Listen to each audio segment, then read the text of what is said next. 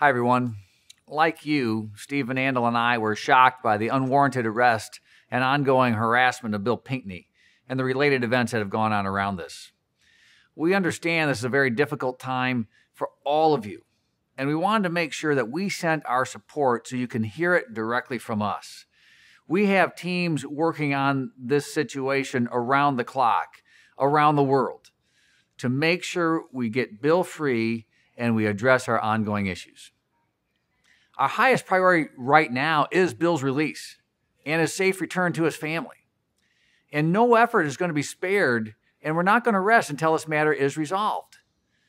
We are going to continue to pursue doing the right thing so Bill can be free. We're also committed to ensuring that something like this never happens again. We've been committed to that ever since we have arrived in India and in every market we've operated in around the world. Whenever people have had questions about our business model, we have always shown up to answer them.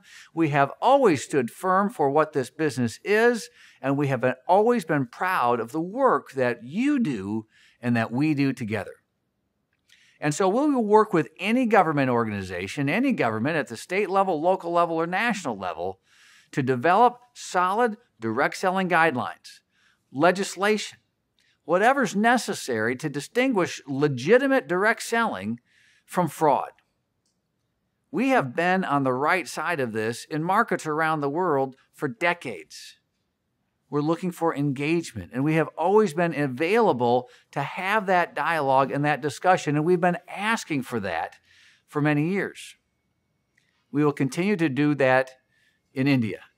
We will continue to move forward, and we will continue to be open to working together. The purpose here is to make sure that you know we are 100% committed to you, to your business, and all that you are working so hard to achieve. We're firmly committed to the business in India, and we will continue to support you. We will not abandon you, no matter what else is happening. We will always stand with you. We know this is a tough time, and we thank you for the continued work that you are doing to build your Amway business and to help others build their business as well. We appreciate and we're grateful for your support as we work through these challenges together.